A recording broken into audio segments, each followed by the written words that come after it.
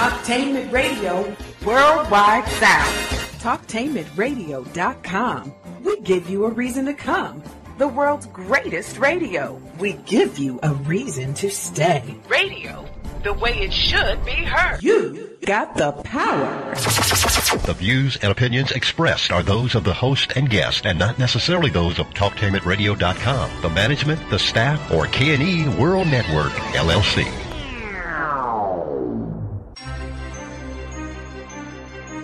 This is The Compensatory Concept with Mr. Neely Fuller, heard exclusively on TalkTainmentRadio.com, the world's greatest radio. Radio, the way it should be heard. And now, Mr. Neely Fuller. If you do not understand white supremacy, which is racism, what it is and how it works, everything else that you understand will only confuse you. Only confuse you. Only confuse you. TalkTainmentRadio.com, the world's greatest radio. Radio the way it should be heard. Brother K is definitely going to provide all the provocative information that you need to know, along with Brother Neely Fuller, right here on TalkTainmentRadio.com. Radio the way it should be heard. And Mr. Fuller, please tell us more details about the book information that you have to relate to our listener audience this morning. How you doing, sir? Oh, I'm still learning. Still learning. And you wanted to know what now? Good morning, Mr. Fuller. I want to thank Mr. KT for sitting in. I was running just a tad bit behind. We had a couple other things we had to take care. Tell us about your book. Of course, your two works, your definitive works, and tell us about where we can get them and things like that. Mr. Fuller. The two works are the textbook workbook for thought, speech, and or action for victims of white supremacy. And the basic title is the United Independent Compensatory Code System Concept. Those words are explained in the book. But basically, it's a textbook workbook for thought, speech, and or action for victims of white supremacy. And white supremacy is defined as racism. Racism is defined as white supremacy. Mm-hmm. Now, the basic book can be obtained along with the additional book, which is a counter-racist word guide, by going to producejustice.com. Mm-hmm. That's producejustice.com. Okay, so there's a lot. Mr. Fuller, of course, we always like to start with you. Is there anything that, before we get into the meat of what we're going to discuss, is there anything that happened this past week since we last talked that you would want to comment on? Well, just one thing that I've been noticing for a very, very long time, and people have been bringing it up because a lot of people have called me, and they are confused about certain things that are going on in the news. Just about everything, because it seems to be a lot of contradictions going on. And what I try to point out is that the sophisticated white supremacists, the refined white supremacists, that's the ones who are really expert at what they do. They are improving their process of contradicting everything. What I mean is, even in what they do, they contradict themselves all the time. And this is with the objective of causing more confusion, because when you have a lot of contradictions, you have confusion. They do this deliberately. Mm-hmm. Now, how do they do this? They take both sides of every issue. Mm-hmm. In other words, they'll have some segments of them. It's almost like a handshake deal, where they'll say, now, when I walk out on the stage, I'm going to take the position that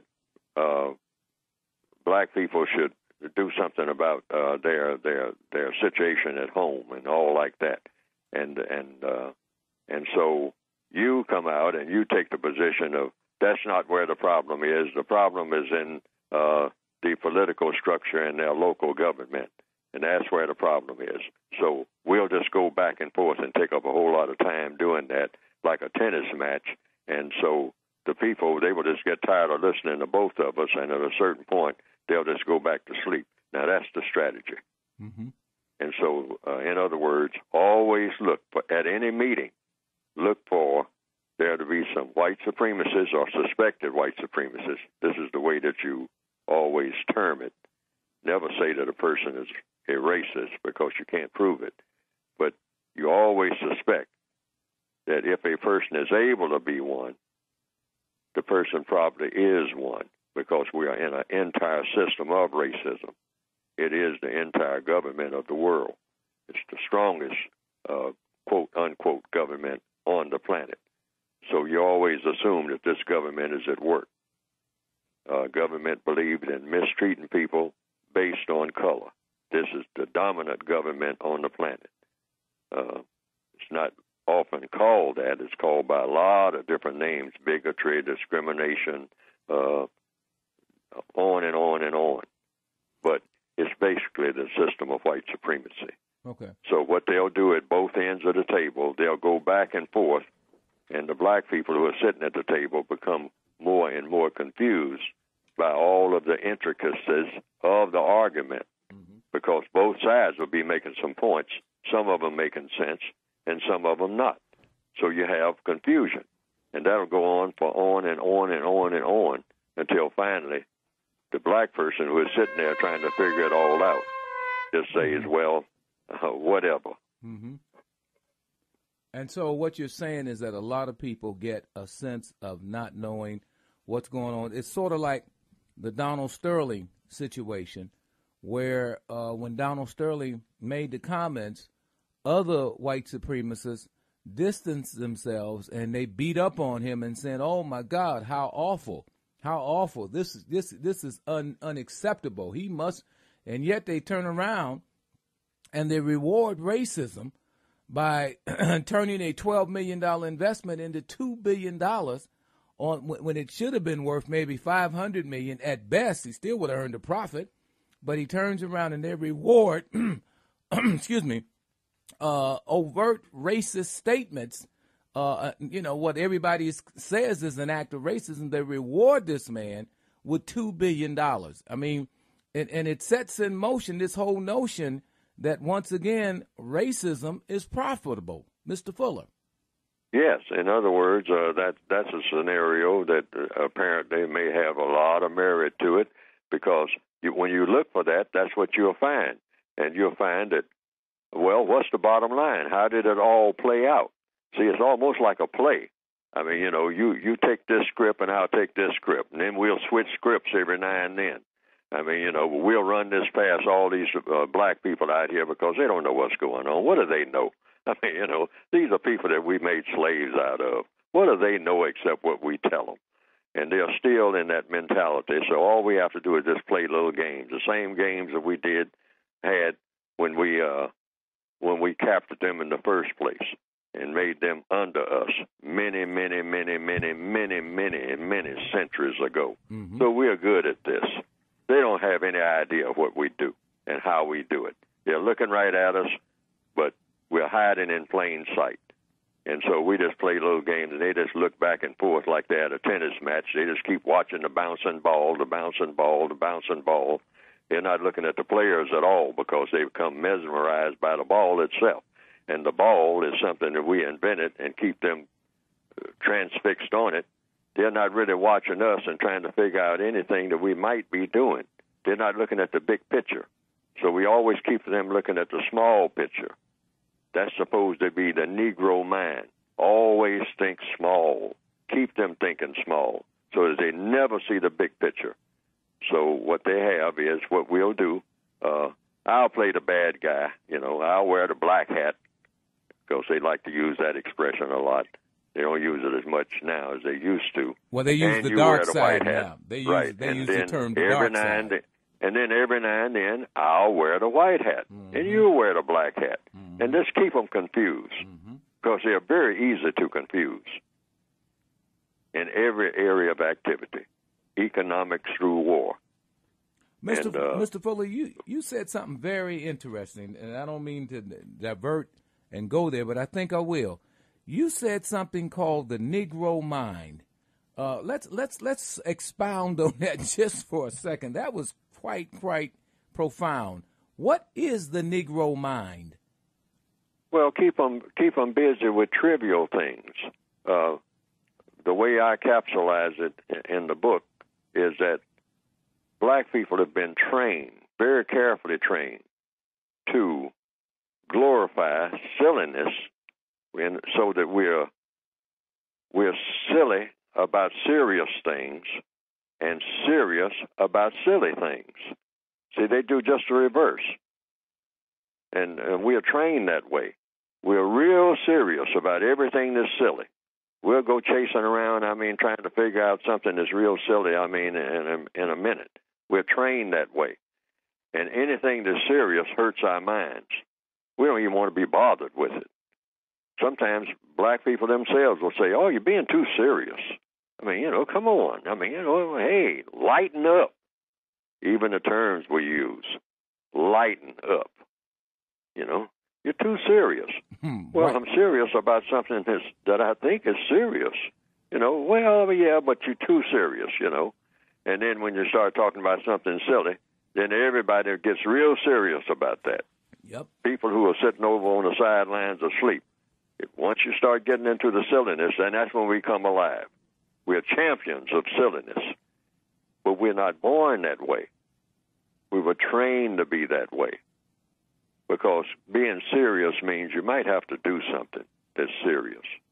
And even the word train has animalistic implications. It's like you're training. I try not to use that term because it's like when you train, it's an animal and stuff like that. Mr. Fuller, a Negro mind, when a Negro mind looks at the world, what does that Negro mind see? What they see is just a very, very small world. One thing they don't see is how the world is run and who's running it and who's running all of their business. Mm-hmm. And like I always say, it's just a simple thing like we're trained. Here again, I use that word because, you train animals, and that's how we are treated. We're That's always right. treated like animals, herded together like animals. That's right. And told what to do like animals, whipped like animals. When the animals get out of line, what do? You whip them. Mm-hmm. So black people have been trained to watch other black people. If you just watch most of us, we're all caught up in that. We're not interested in anything except what other black people are doing. Mm. And this is a very narrow view of the world. Yeah. See, the white supremacists study a grain of sand. They'll go to the bottom of the ocean and get one grain of sand and take it and put it under a microscope. And a black person will walk past the door there, and there's Brian in there in the laboratory, and he's looking at that grain of sand. He's been looking at it for weeks. And you say, what are you doing, Brian? He said, I'm studying this sand. Say, sand? What are you studying sand for? Say, well, it's because it's there. I've never seen this type of grain of sand before. I was at the bottom of the ocean, and I brought this up in a bag, and this type of sand seems to be different from the other types of grains of sand that was around it. So I'm studying it. Well, what are you studying it for? I'm studying it because it's in the universe with me. That's why I'm studying it. And say, oh, man, get a life. And so homeboy goes on down the hall, see, whistling, and high-fiving, see, because we like that. But we don't notice a leaf on a tree. We don't notice a bird when we walk down the street. But one thing that we do notice, and we pay most attention to, and this is the Negro mind, look at other Negroes. The minute you get another black person, in other words, our whole training is when we get a little bit of time off from doing anything, go look for other black people. When we walk down the street, we pay attention to that black person that's 2 blocks away. Here's a black person we see on the street 2 blocks away. Uh-huh. We pass 100 white people as we move toward that other black person who is 2 blocks away. But we don't see any of the white people. They're like they're invisible. We pay no attention to them at all. And these are the people who collectively are the smartest and most powerful people on the planet. They are the ones who feed us, the white supremacists among them. They are the ones who house us. They are the ones who tell us what our education should be. They do it all. Not some, they do it at all. But we are only paying attention to other black people. And so when we finally walk past all of those sea of white faces and get to that black person, now we have some conversation. Now we want to measure them up. We want to see what they're wearing. We want to see what they are doing. Well, they're not doing nothing except what we are doing, which is nothing. That's very powerful. And so nothing plus nothing equals nothing. And then we want to know why we don't make progress. Carter G. Woodson talks about that, something very similar in his work. Let's go. We've got two callers, Mr. Fuller, waiting to talk to you. Let me take my callers in order. First caller who's been waiting the longest, not the one that just came on the line I just talked to, but the other been waiting the longest. Go ahead, caller. You're on the air. Hey, how you doing? How you doing? Good. This is Al from Baltimore. How you doing, Al from Baltimore? Nice to talk to you. I'm doing great. All right. Mm-hmm. I have a comment and then a question. Certainly. My first comment is this. I think that we need to get out the business of using the word racist incorrectly. A racist is a person. And I notice a lot of times what we tend to do is say that remark was racist, or that statement is racist, or these toys are racist, the movie was racist. I think that it just increases the confusion about racism. And the fact that, like we have like science, you'll say, a person is a scientist, or you have art, and you'll have artists, but you don't say that car is artist, or that painting is artist. So I think that all it does is leads to confusion. So I think that instead of saying something is racist, you should just say that's a product of racism. That comment. Okay, we're getting some feedback. Is someone's computer up while they're talking? We're getting some feedback. We got a couple of callers, so I just want to make sure that you heard everything because I think you're making some very, very good points. Mr. Fuller, did you catch everything he was saying? I think I caught the centerpiece. The gist of it. Okay, then. Go ahead, Mr. Fuller. Yes, and I would agree. Sometimes black people will say, well, you know how it is. Mississippi is racist. Well, Mississippi? What's Mississippi? No, racists are racist. It's always a person. It's always a person. And sometimes it's worse than that. Black people for years have said, well, America is racist. And many people who call themselves black nationalists, et cetera, and they will say that America is racist. There's no such thing. There is no correlation, no connection between America and the word racist at all. A racist is, like the gentleman said, is a person. America is an idea. Racism is real, and racism is something that's practiced by a person, and that person believes in dominating and mistreating people based on color. That's what a racist is. And the most powerful concept and expression of racism in the entire universe, and has been since the beginning, is white supremacy. So it's a white person who believes in dominating and mistreating people who have dark skin. And these are the smartest and most powerful people on the planet. And so that gets your focus. That gets your clarity. Because when you don't have focus and clarity, you have the other thing that's opposed to it, and that's confusion. And that's what we started off this segment this morning about, talking about this confusion. The racists thrive on confusion. And they thrive on confusion in all 9 areas of activity: economics, education, entertainment, labor, law, politics, religion, sex, and war. Right now in this morning's paper, they're talking about Los Angeles and the school system.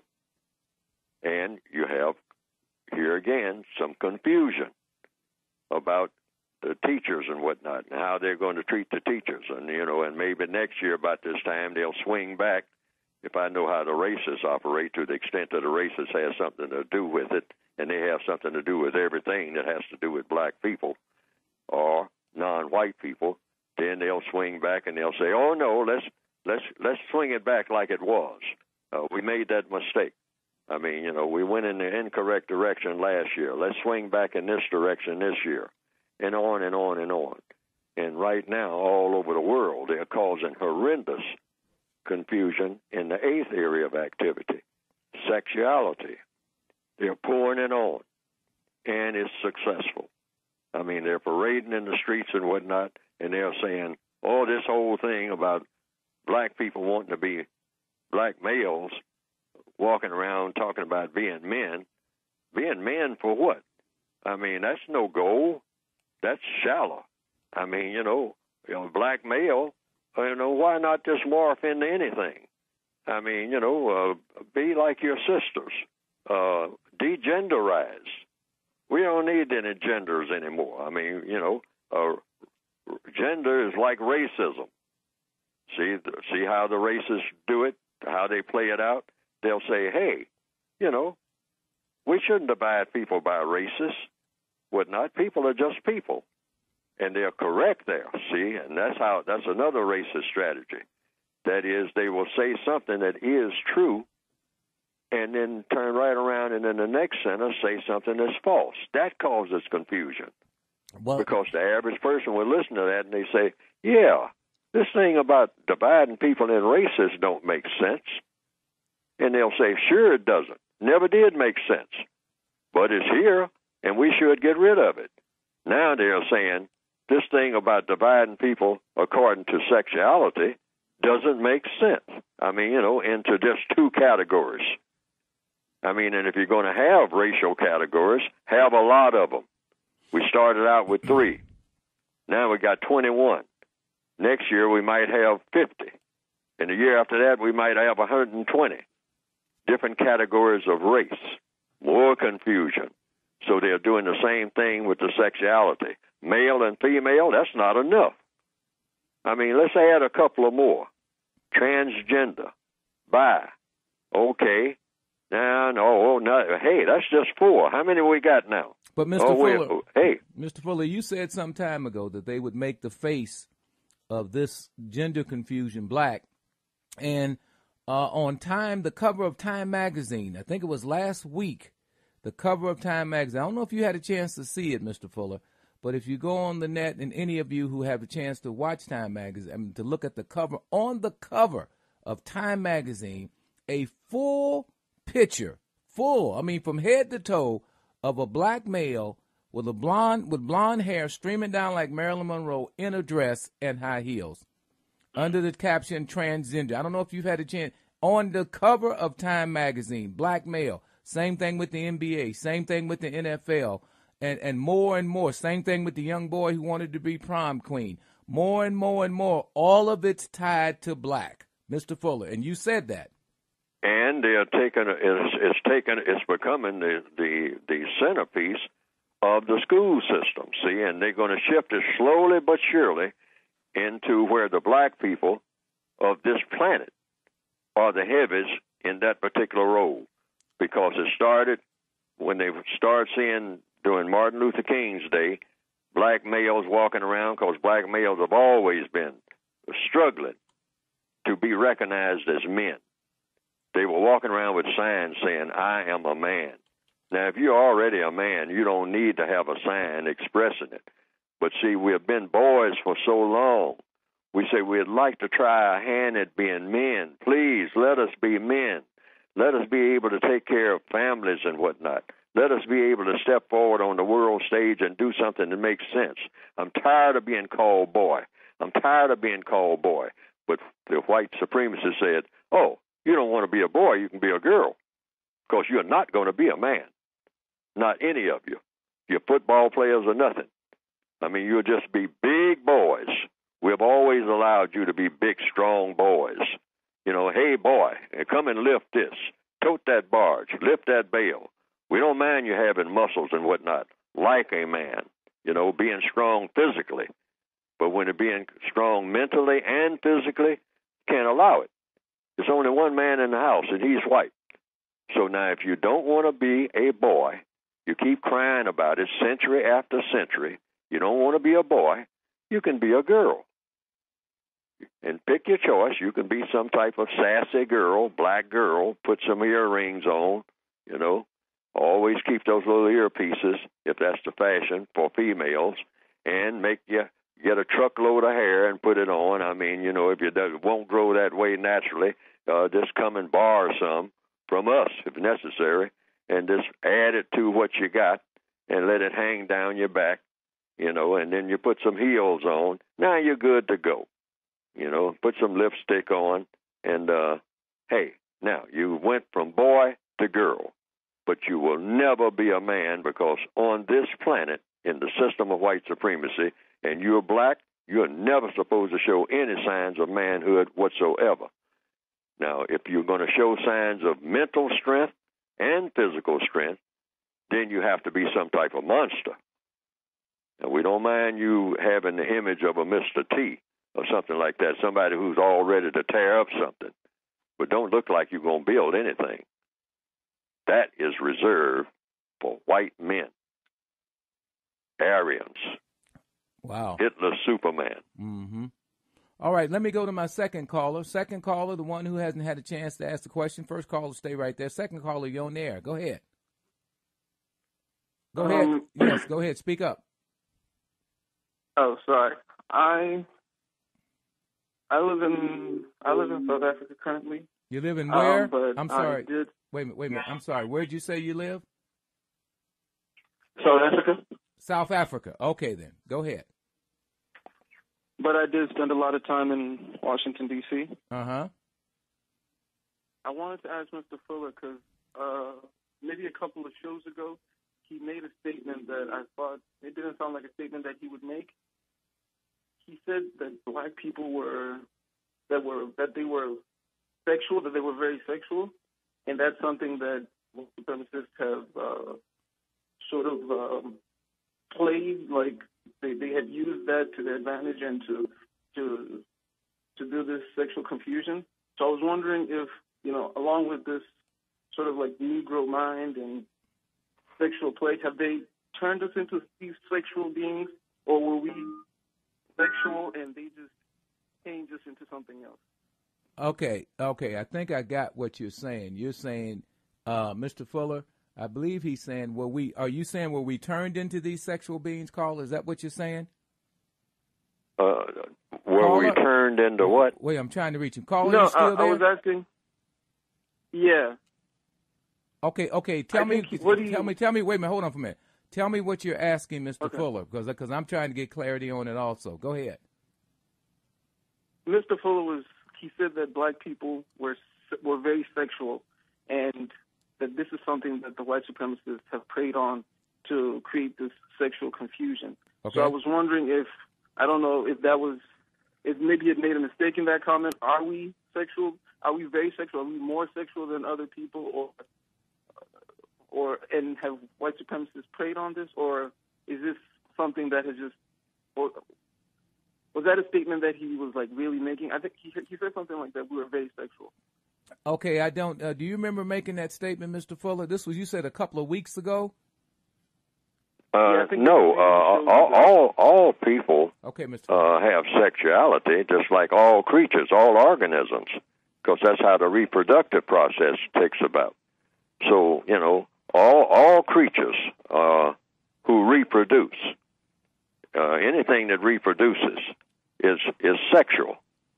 But what the white supremacists do, not only in sexuality, but in every area of activity, education, whatever, if it involves non-white people, they want to cause confusion. See, this is what it's all about. They will look at what people do ordinarily and say, now how can we distort it? How can we cause confusion among them if they are people with color in their skin? Black, brown, red, yellow, anybody who's not classified as white. So the white supremacists go and make a study, or they just do observations and whatnot. Say, what are they doing? Well, they are doing this, they are doing that, and they are doing this in education. They are doing this in labor. They are doing this in sex. They are doing this in their religions. So how can we jump in and distort it and get control of it? And by having control of how they go about doing whatever they do, we're controlling them. And we will dominate them forever, as long as we can get control of the way that they go about doing things. So we will steer their minds the way we want their minds to go, and then their bodies naturally will follow. And then we have their minds and their bodies, which is the whole key to dominating people, minds and bodies. And then when we get it off and running, we don't even have to stand over them with a gun, which is what you have to do when you can't control somebody. You have to watch them every minute. See, we don't want to have to do that. And we have just about perfected the technique of not having to watch them every day. They do our bidding even when they don't know that they are doing our bidding. I mean, even when it comes to warning things, we tell them what kind of shoes they should be wearing. We tell them what type of clothes they should be wearing.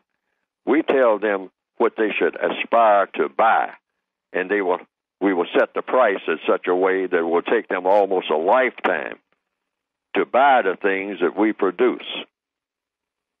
And that way we know just how much money they have to have, because we are the masters of money. Even when we allow them to have tons of money, like we are allowing a lot of them to do, we get it all back anyway, because we are the masters of money. And we're the masters of money because we are the masters of them. So anytime you control a person, you control whatever that person has. So all the black people out here who are the growing number of billionaires, and there will be many, many more in the field of economics, because that has to do with money and time and energy. The white supremacists are now in the process of dumping huge sums of money on many dark-skinned people all over the world. But they will control the money because they control the value of the money. Money has no value except when the white supremacists say that it has value. This is why in places where black people have their own banks, you might say, and all like that, that doesn't mean anything in the long run, because the white supremacists will walk in and declare all this money null and void in your bank. Why? Because I said so. Mr. Fuller, stay right there. Caller, stay right there. More to come. This is the Compensatory Concept with Mr. Neely Fuller Jr. I'm Brother Kahari, sitting in every week. Stay right there. More to come on TalkTainmentRadio.com.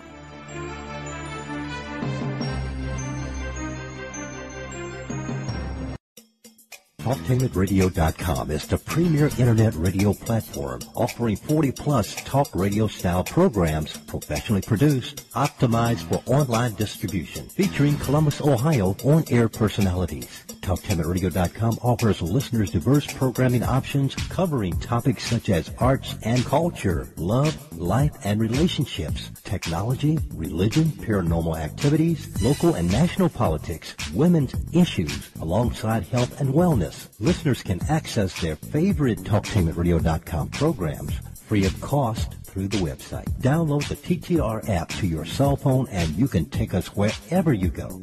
We have programs on demand to fit your schedule through our podcast. The address is TalkTainmentRadio.com. Have you ever wished you could spend more time with your kids, or maybe quality time with your spouse, when you can actually have an uninterrupted conversation? Do you owe your dad a little catch-up time? Well, it's time to reconnect. And no activity can bond a family together quite like boating and fishing. I mean, think of all the great experiences you had as a kid when you went boating or fishing. Well, guess what? It's still great. Boating and fishing are the perfect opportunities for your family to get away, to talk, to laugh, to create new memories. So take someone you love out on the water and see where the water takes you. If you haven't been on the water in a while and you're not sure where to start, or if you just like to have some helpful tips for your next trip, please visit takemefishing.org. This has been a public service of TalkTainmentRadio.com. Radio, the way it should be heard. The United Independent Compensatory Code System concept by Neely Fuller is considered as one of the substantial and basic books for understanding and effectively countering racism. Neely Fuller will turn upside down everything you've heard and everything you think you know about racism and how it works. Call area code 202-484-5461. 202-484-5461. For information on everything from passports to driver's licenses to local weather, go to firstgov.gov. Firstgov.gov, the official source for federal, state, and local government information. Are there hidden sex words that impact your brain? Are there secret images and symbols that manipulate and control your child's mind and behavior?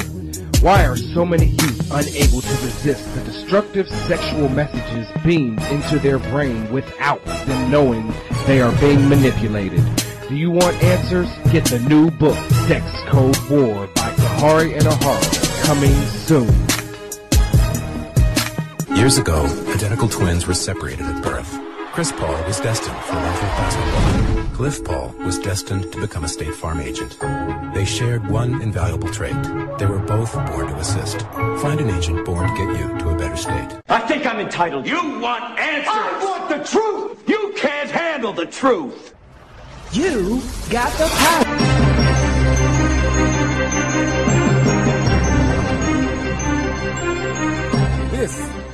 This is the compensatory concept with Mr. Neely Fuller Jr., heard exclusively on TalkTainmentRadio.com. Radio, the way it should be heard. By the way, if you can't catch us right now, you can catch us at today at 3 o'clock, 3 p.m. We replay what we've done live. We're live now. We replay it at 3 p.m. Then we replay it again at 10 p.m. All of this is Eastern Standard Time. That is the United States time for Eastern Standard Time. As you know, we have listeners all around the world. We have people calling, and just had a young man call in from South Africa. So we get callers all over the world who are following what Mr. Fuller is saying and doing. And also, you can, and if you miss those two broadcasts on Wednesday, you can always go and hear Mr. Fuller 24 hours a day, 7 days a week, and do his podcast. A podcast is simply a sophisticated word, pod, which is interesting, birth or something, I don't know. But anyway, I think we need to study that word also. But it's a rebroadcast of shows that have previously taken place and the dates on them and the subject matters. So you can always pick that up and hear it. And of course, there are other ways this thing gets out there which we have no control over. We've tried to control it, but we try to get the word out. But you can get Mr. Fuller's works at www.producejustice.com. Producejustice.com. Please go get the works. Very, very definitive. Whether you agree or disagree, at least it is thought-provoking. It gives probably an outline of what things are, the shape of things, and it gives you at least a point of reference to begin to look at what's going on from a whole different perspective. If you haven't seen that perspective, it's surely an eye-opener. All right, Mr. Fuller, let's take some calls.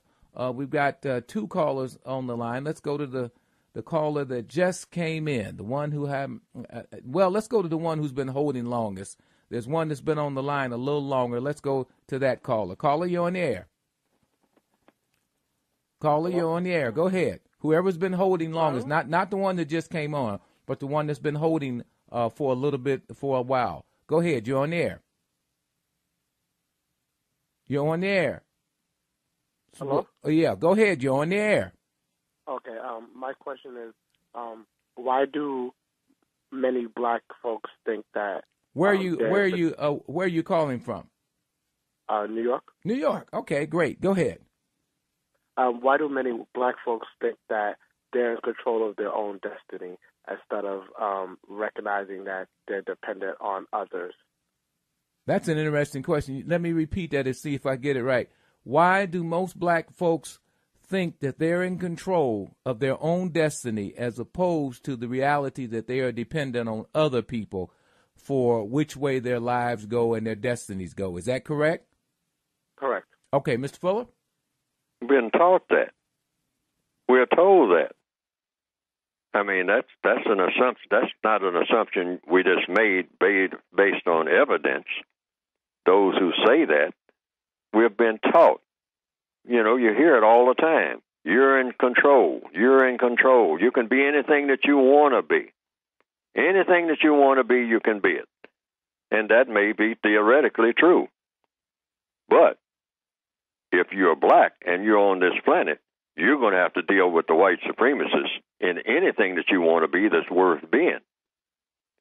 Now, anything that's not worth being, any type of silliness, any type of foolishness, any type of dangerous activity, anything that's tacky or trashy or terroristic, you can do that because that's all been authorized. But anything that's going to be constructively productive in a concerted way, in a focused way, in a clear way, in a steady way, the white supremacists will come around and say, oh, no. If you're going to do anything that's a real improvement, something that's really a breakthrough and really constructive, you're going to have to get my permission to do it, and I ain't giving my permission. And if you don't like it, fight me. I'll challenge any of you because I'm an expert at violence. You people think you know something about violence on the south side of Chicago. Have you ever seen me when I really get in a violent mode? All of you black people all over the planet, you think you know something about violence, you get in my face. I invented violence. I'm the master of violence. I teach violence all the time. I teach it to you. The AK-47s that you have, you get them from me. And don't you forget it. You're totally helpless when it comes to anything in economics, in education, in war, trying to run a family and whatnot. You don't have a family. I'm in charge of your families. I'm in charge of your entire village. I'm in charge of what you call your entire country. I run everything. You don't move on the ocean without me, without my permission. Mm-hmm. I know where you all are. I mean, I have planes in the air all the time that can watch you when you're trying to put a needle, put some thread on a needle. I know when you're doing it because I invented the thread and the needle. And even if I didn't invent it, I took it over. So don't start talking to me about your inventions either, because whatever you have, I have, because I took you, which means I took everything that you have, including all your ancient knowledge that you claim that you have. And so this is why in the book that I wrote, I say black people shouldn't brag about anything. We should be out of the bragging business altogether. I mean, like almost forever, into infinity, because we have lost everything if we ever had anything worth having. We have lost it under the system of white supremacy. We are not in a position to brag about anything, and when we do, we come under that silly banner, because the white supremacists would look at us and say, what are they parading about? What are they bragging about? Look at their condition. Look at the condition of what they call their families. They beg us for everything. They're not in charge of anything. Not one thing are they in charge of. But they have time to brag. We have really done an excellent job on them. Let's keep doing it. Okay, let's go to the second caller who has not had a chance to ask Mr. Fuller a question or to make a comment. Go ahead, second caller. Second caller, go ahead. Yes, you are. Go ahead. Sorry about that. Oh, okay. I'm calling from Colorado. I finally got through. Oh, yes. How are you? I got your email, too. Thank you so much. Okay, I'm doing well. Okay. It's good to get a chance to speak with you, Brother Kahari, and you, Mr. Fuller, this morning. Uh-huh. I had actually two questions, but I know time is an issue. No. You've been waiting for about 3 weeks, so go ahead and ask your two questions. my first question is, and it's actually related to what you were saying earlier, Mr. Fuller, about black males not being allowed to be men. So if I, as an individual non-white person, am down here in my daily life following the code, is there anything that I can do to be constructive on behalf of, say, a non-white male that I may interact with? Whether I say to him, hey, this is what I'm doing, or I'm just doing it because that's what I want to do, to be constructive as a person on the planet. Is there anything that I can do? Not that following the code is easy and that I've got it down. I'm not completely codified, but do you get the gist of my question? Yes, ma'am. It means how do we interact with each other? That's basically it. Yes, sir. And an excellent start would be just 4 questions that we should ask each other and ask ourselves each and every day, all day. Now, these are not in the book right now, but I'm in the process of updating the basic book. And these 4 questions will be in that book. And that is, what do I want to do? That's question 1. Question 2, why do I want to do what I want to do? Question 3, how do I plan to do what I want to do? And then this is the clincher question, number 4. What do I expect the constructive result to be? Now, that's a question you ask yourself, and that's a question you ask any black male that you interact with. Ask him, what do you want to do?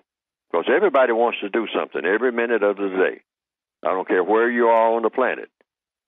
If you are any kind of organism, if you're in the form of a person or an animal or an insect or a bird or whatever, you want to do something every day, all day.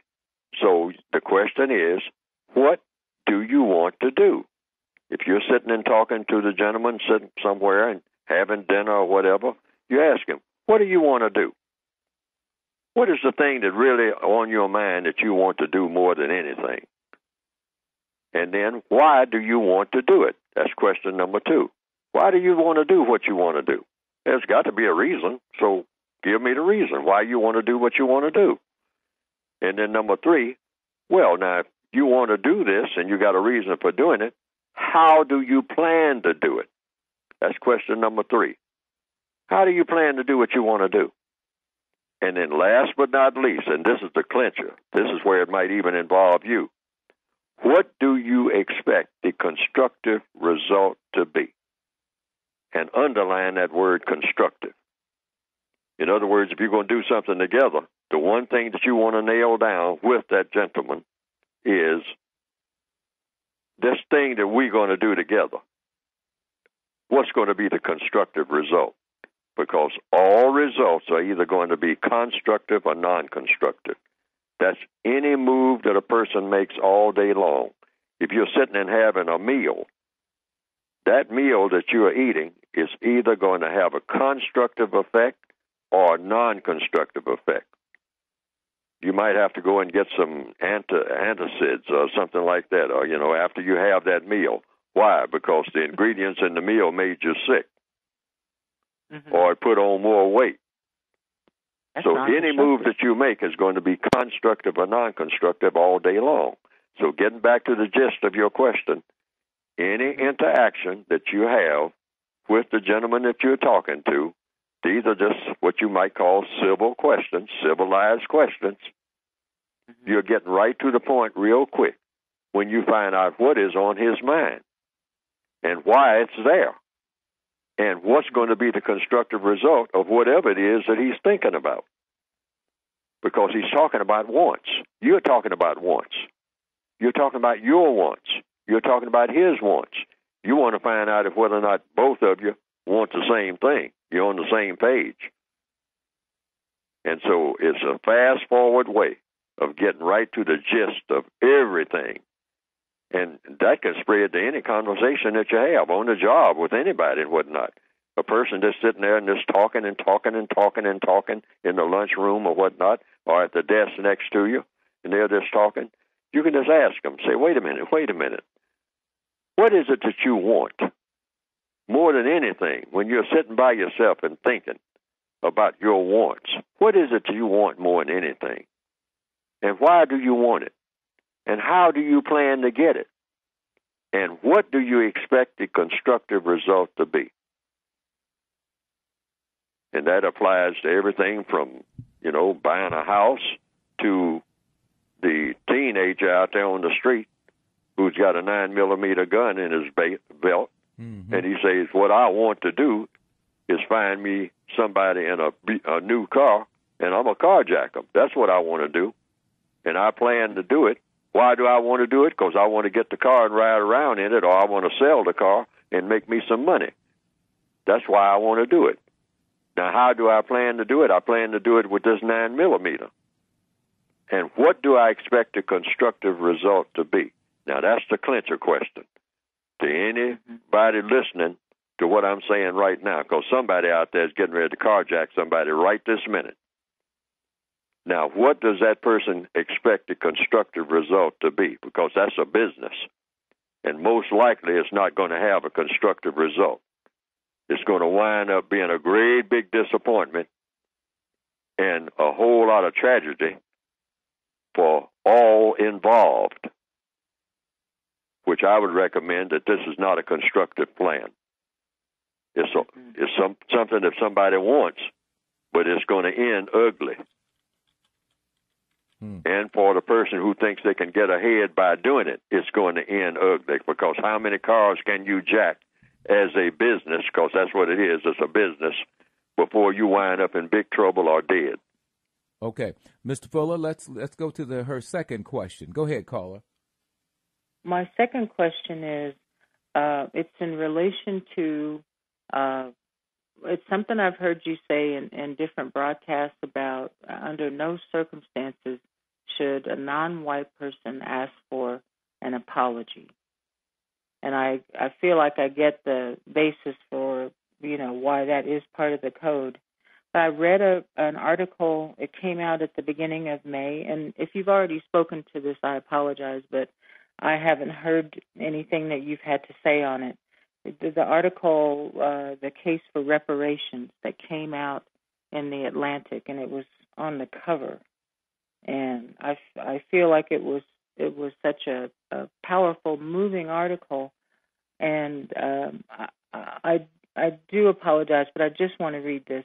It says the case for reparations: 250 years of slavery, 90 years of Jim Crow, 60 years of separate but equal, 35 years of racist housing policy.